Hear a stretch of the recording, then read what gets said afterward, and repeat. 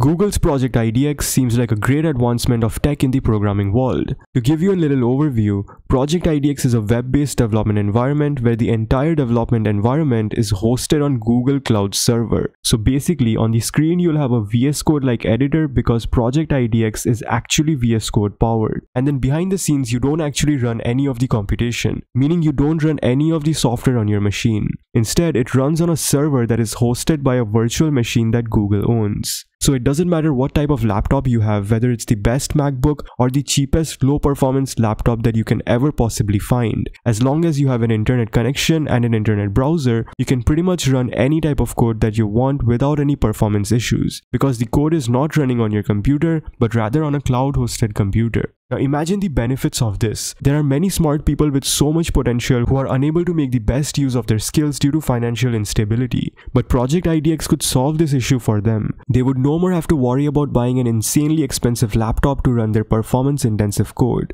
You just need a bare minimum laptop capable enough to fire up your browser, and then IDX will take care of the rest. And this is especially helpful in mobile development as well, because mobile development like Android or iOS development usually requires your laptop to be a little on the high-end side. But with IDX, anybody can get started right away. In their current launch, it seems like Google supports Flutter and Firebase integrations, but it also supports other modern web development frameworks as well as full-stack web application development like Next.js, Vue, React, and so on, basically all the popular ones. It also allows developers to bring in existing code from the GitHub repository. And then on top of it all, rather than using GitHub Copilot as an AI model to help you code, it instead has Google's Palm AI built into your code to help write better code for you. This should be really powerful and a great user experience. Google is also going to roll out support for built-in multi-browser web previews, Android emulators, and iOS simulators, which will allow developers to assess their creations just as end users would experience them before deploying the apps.